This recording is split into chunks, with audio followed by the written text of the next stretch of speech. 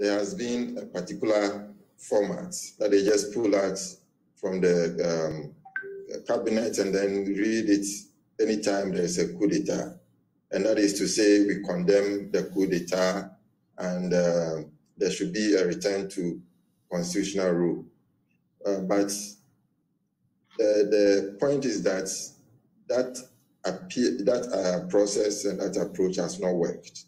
And so I don't know why they keep on doing that and why every day the situation seems to deteriorate.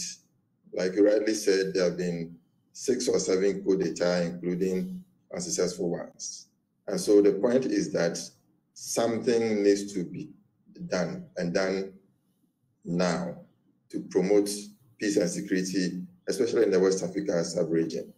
When the president spoke, he talked about unconstitutional means of attaining power. But that approach needs to be re-examined in 2 ways. One is that there can be situations where unconstitutional changes in government or the undemocratic means of changing government or unconstitutional means of changing government can be justified. And then the second point is that he didn't talk about democratic governance in the countries. When the democratic governance process is not in place, that is what triggers the coup d'etat that we are talking about. And so I'm not sure if we should continue to listen to ECOWAS and don't see any progress on the ground. That is a big problem that we have to face. In one of the reports I've been reading, as in news reports I've been reading, there's a particular paragraph. It says that January 24 this week, hours after Burkina Faso won a dramatic penalty shootout to reach the Africa Cup of Nations quarterfinals in Cameroon, the 64-year-old Kabore was deposed by mutinous soldiers. Like the soccer match, the coup was welcomed on the streets of Ouagadougou, the capital city. We have seen, like in Mali, the people, poured onto the street to celebrate the coups. So this is what is happening. What must be accounting for this? It's becoming attractive to go back to the era of coup d'etats. Yes, that is the case. I remember writing my PhD dissertation in the late 90s and making the point that the democratic arrangement that was being foisted on African countries by the West is fraught with danger. And we are going to face challenges returning to democratic rule in Africa. And that is what is panning out now. Because when you are talking about the democratic transition process, there were 2 main times that took place around the time.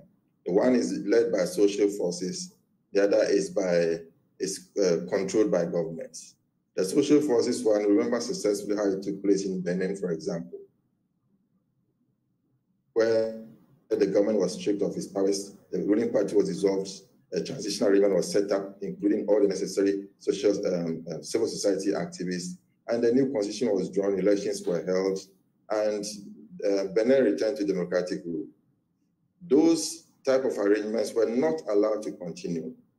And in the end, it was the government-sponsored ones that took place, our own case in Ghana and other countries. And that didn't lay the proper framework for democracy to thrive. Secondly, democracy that is imported cannot meet the particular cultural circumstances of the people for it to thrive. And so governments have taken advantage of the weaknesses in the structure and are therefore making the people to suffer in a lot of ways. Laws have been made, but the laws are not working. Human rights are written boldly in the Constitution, but it's not respected. So the democratic system is not working. We are moving from liberal democracies to illiberal democracies. Third-termism is on the rise, where governments are changing their constitutions to remain permanently in office or setting up dynasties and so on. So the people will ultimately rise up against such situations, and that is what is happening. It is a trend that unfortunately is likely to continue. If ECOWAS, AU, does these two main bodies that we have do not change the strategy in terms of how we recognize governments and in terms of how we ensure that we bring out the relationship between respect for human security and how that leads to violations of human rights and ultimately leads to the military coming to power.